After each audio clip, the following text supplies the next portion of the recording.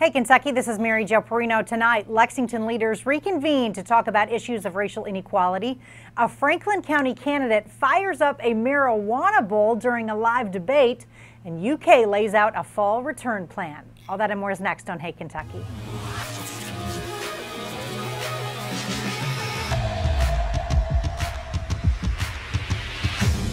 Welcome to Hey Kentucky with LEX 18 Sports Director Keith Farmer. How are you, Keith? I'm smiling from ear to ear because I think we're going to have football season. I know. I feel it. We're going to get into that in a minute, too. Let's start with this, though. Lexington leaders continue to hear from the community amid protests over racial injustices. The Urban County Council held the first of two virtual meetings today. They discussed yesterday's announcement from Mayor Linda Gordon of an immediate moratorium on so-called no-knock police warrants except in life and death cases. Police Chief Lawrence Weathers weighed in on the decision for the first time, saying he still believes in using the warrants for those extreme situations of life and death.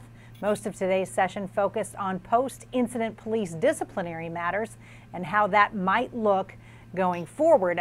Keith, President Trump today even talking about making a nationwide database of police infractions. Which I believe is something that everybody really is looking for, to keep the police accountable. So this could be a very good idea. And again, all this is just starting the conversation towards making this a better world. Yes, I agree. All right, one Western Kentucky tattoo parlor is among those using ink to unite communities by offering free appointments to anyone who wants to cover up their hate or gang symbol tattoos. In Callaway County, tattoo artists at the Gallery X Art Collective say they decided to offer the service as a way to take a stance in the Black Lives Matter movement amid the protests calling for an end to police brutality and racial injustice. Jennifer Tucker was the first customer to take advantage. She says she only got a Confederate flag tattoo to disobey her dad and to fit in. I went to Livingston County. Everybody there flies rebel flags. My daughter gave me a hug and was like, "I'm really proud of you, Mom, that you're taking that off of you." Since posting on Facebook about the free cover-ups a couple of weeks ago, the shop has received over 24 requests, and they continue to pour in. Keith, we talked about this yesterday. Find your talent and use that to make the world a better place.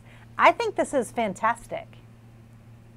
I think it's a brilliant idea just to offer your services for this, and obviously there's been people taking this tattoo parlor up on it. Now if we can just get some of those 20-something spring break tattoos covered up, all will be right with the world.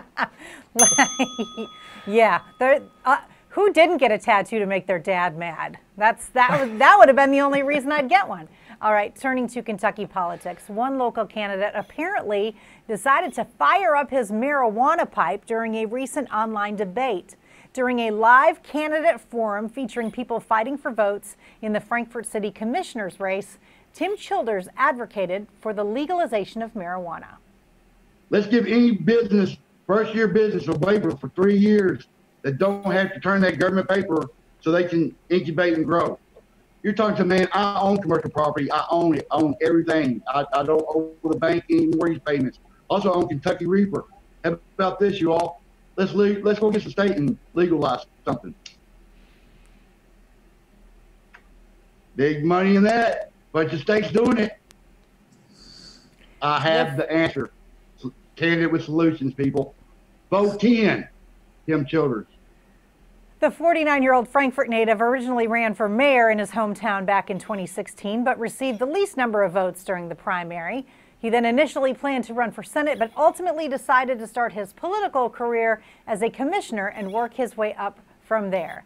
Keith, I don't know that this is going to garner him a ton of support.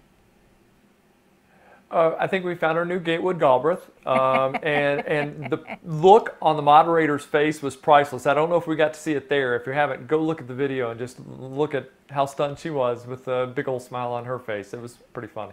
Yeah, it is.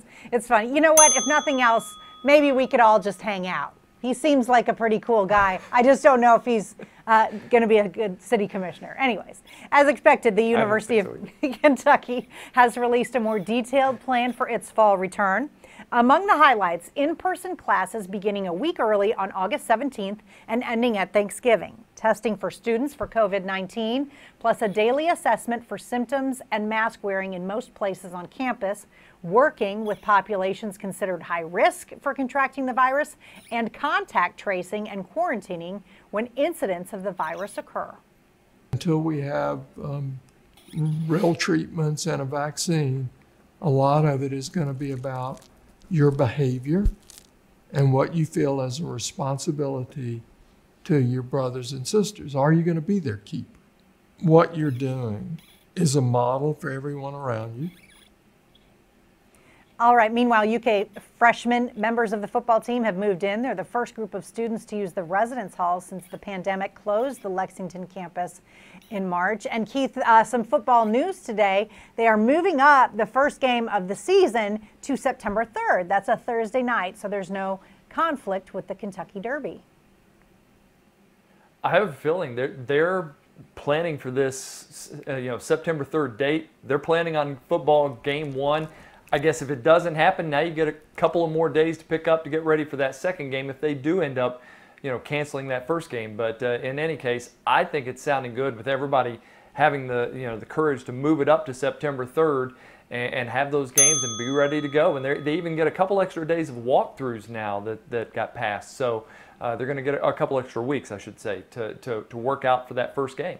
Yeah, it's feeling more and more like we will see some football. Meanwhile, Louisville's athletic director is also expressing optimism about football this fall.